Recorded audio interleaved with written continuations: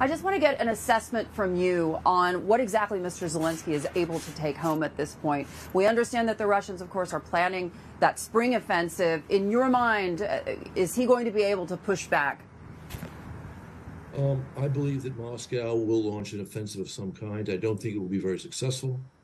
What Zelenskyy brings back from this trip at this point is, it looks like a new package of sanctions, a general commitment without specifics on arms, and it seems to be a commitment from the Brits to train Ukrainian pilots.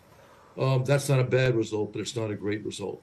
He needs specific weapon systems that would not just stop the Russians cold as they launch an offensive, but enable him to launch an effective counteroffensive.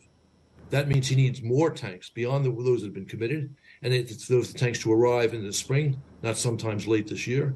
He needs something called longer range fires, these missiles which have a range of 300 kilometers and a big payload, which the Americans have, the ATACMS in particular.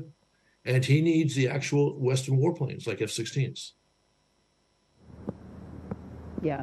And the reality is, as someone who's covered Brussels extensively as well as this crisis, they actually want to be a part of Europe. How much closer are they, despite all of these meetings and all of these words, to making that a reality? Well, among the good things that have happened since this massive Russian invasion is the EU is committed that Ukraine can join once it meets the requirements.